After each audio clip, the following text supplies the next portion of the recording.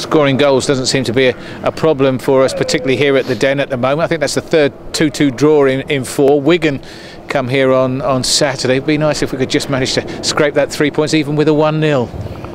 Yeah, definitely. I think that's the next aim at the moment. If you look at our table stats, you know, in terms of goal scoring, we're doing reasonably well. It's not the goal scoring that's the problem, it's keeping the clean sheets, and we need to address that, and we need to address it quickly, because if we keep conceding, if we keep needing 3 goals to win a game, you know, we're not going to win that many. So, you know, it's something we're going to have to work on, and we're going to have to get back to basics. But as long as we're scoring goals, we're always going to have a chance.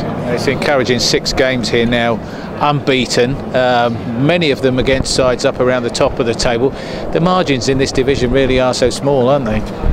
Yeah, they are. I think you saw that tonight. Forest are a very good side with a lot of good players, spent a lot of money, but you know, they came here tonight and we gave them a very tough game, and I think they'll be very happy that they came away with, you know, a point, because like I said, they didn't create too many chances.